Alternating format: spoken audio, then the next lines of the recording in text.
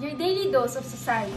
ELSE students have now built a robot to combat the spread of coronavirus.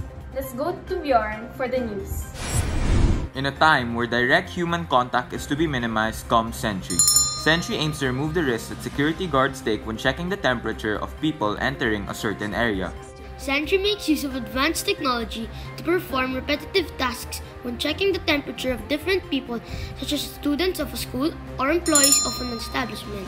It does this with the use of many sensors and motors. From the bottom up, we have wheels for motion, SMS transmitter, an alcohol dispenser, and a barrier, both with ultrasonic sensors, the main ATX2 board, and finally the temperature checker sensor and arm. Sentry has wheels for easy transport. When Sentry is in position, there are two possible situations. One situation is Sentry will move its barrier to block the person from going in. This is an alcohol dispenser which sprays alcohol on the hands of the person. Sentry will then measure their temperature using an infrared thermometer.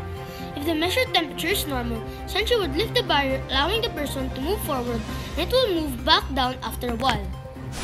Another situation is if the person has a high temperature, and in this case, Sentry will tell the person to go to the nurse. The person in charge will also receive a text message. That's all for today's news. See you again next time on DDS for your daily dose of society.